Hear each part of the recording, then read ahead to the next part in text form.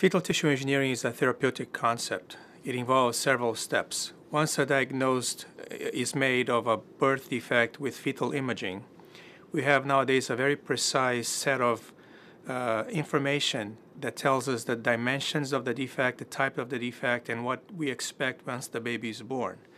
So what we do is we collect fetal cells, which can be obtained from different sources, and with these cells we engineer one or more types of tissue in parallel to the remainder of gestation, so that when the baby is born, he or she will have tissue promptly available for the repair of the defect, the right size, right shape, etc. Because the tissue is made with the baby's own cells, there's no risk of rejection.